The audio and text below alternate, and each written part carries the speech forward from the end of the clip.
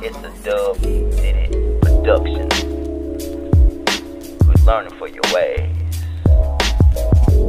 Learn something.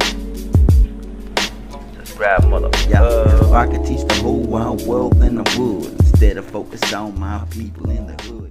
What's up, ladies and gentlemen? It's Dub Did It coming back at you live with another video.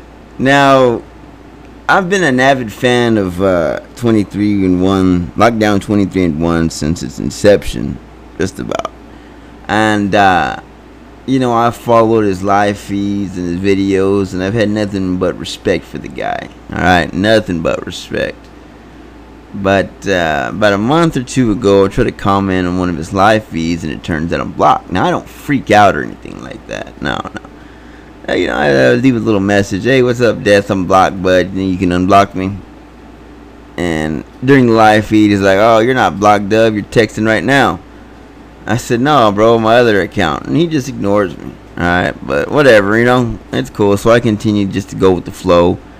I then asked him, hey, Death, why don't you have anybody from Texas on your show? And you know what this motherfucker tells me?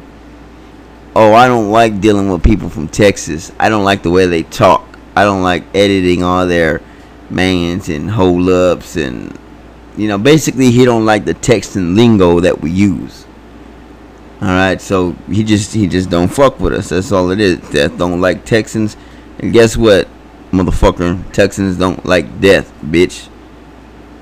But anyways, I'm not wasting my time on that dude, man. I mean, I like the show. I thought he had some good shit, but he's a fucking sellout. He ain't worried about one fan. Well, guess what?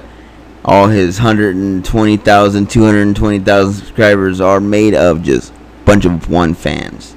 So you disrespect one fan and another fan, and soon enough you're down to 666 fans like me, Death. But anyways, let's move on with the show, ladies and gentlemen. Today I'm going to go ahead and teach you guys the difference between good, bad, and ugly dope. Alright. Now, the more sophisticated technology gets, the easier things are able to be knocked off. This includes everything from diamonds to gold to plastics to teeth to drugs. Alright. And this in itself holds a lot of dangers. These lookalikes can be made with bad stuff. You know, I mean, drugs are bad regardless. But they can be adding all types of different chemicals in there that your body's not accustomed to. And that can cause serious damage beyond what the original drug does. Okay, so I'm going to teach you guys for your own safety.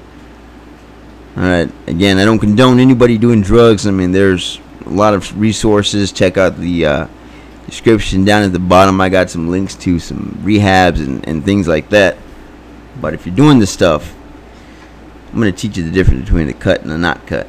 Alright, first we're going to go ahead and start off with salt. Alright, I shouldn't have to say what that means, because if you don't know what that means, you in the wrong channel, bud. You in the wrong motherfucking hood. Understand what I'm saying? You feel me, son? Anyways, alright, so usually whenever you buy the stuff, you want to get it, how can I say this without getting in trouble? It's going to sound, you want to get it rocked up. And I don't mean in the form of cooked, you know what? You want to get something that's solid, hard. Usually it has multiple different colors when you look at it in the light. You know, it shines, it reflects. It kind of looks like fish scales, and that's why they call it fish scale. Now, a lot of people, what they'll do is there's a lot of additives that they can add that add that little shimmer, shine, bullshit, nonsense, right? But the difference between the real and the fake is the real stuff is going to be hard to break down into a powdery substance. Alright, now the fake stuff, it's just going to crumble, you know, with just a little bit of pressure. You know, press it and everything's just going to fall to pieces like crap. It's going to look like, I don't know, like dried up soap, I guess. I don't know. When you see it, when you see both of them, you're going to see what I'm talking about. Like I said, the first one, shiny, rainbow-like fish scale, and it's hard. I mean, back in the day when my cat used to, mess with it, he used to have to put it down in this big old pot and get this smasher and just bah, bah, bah, bah, break it into pieces, so that way it would fit in the Pyrex glass and break down. You understand what I'm saying? And the other stuff, that would just fall apart and wouldn't come back for anything. You put it in the microwave and you see everything just drop to the bottom right away. And you also notice that your water starts to boil like crazy, which isn't really supposed to happen. And when you bring it out, there ain't nothing there at the bottom of that Pyrex glass. It's trash. Trash. And like I said, I wouldn't put that up in the orifices of my body because who knows what they put in there. Okay, so yeah, that's how you spot the difference. A lot of people say that the yellow tinge stuff is supposed to be better. Not necessarily true. I mean, it could be, but it's not always the case. The reason that you see that yellow color is because it's cut with an ether.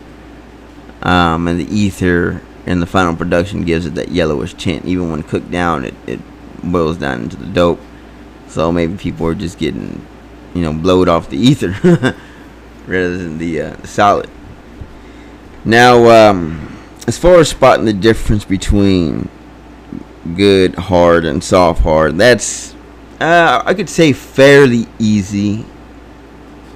Now, good hard is gonna have an off-white tinge to it, not yellow, but an off-white. If it's too white, that means it's too much, I don't know, baking soda, I guess. I don't know what makes it look like that. But it's gonna be solid. It's gonna be hard. The reason they call it clack is because when you drop it, you're supposed to hear it clack.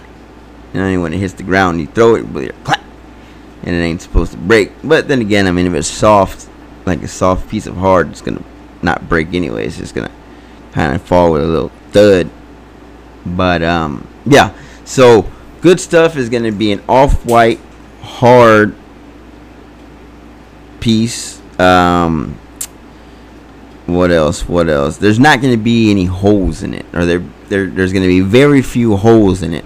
During the whipping process, what you're doing is you're actually mixing water with air, and that traps it in there, thus creating air bubbles. All right.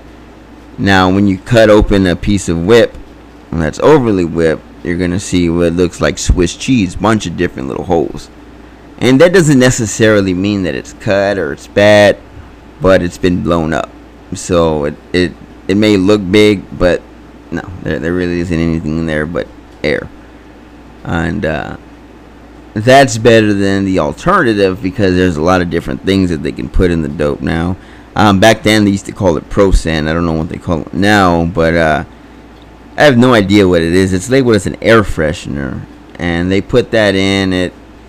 And it melts down just like the real stuff, and it creates smoke just like the real stuff. But it has, from what I hear, it has an off taste to it. I don't know how to explain it because I've never tried that.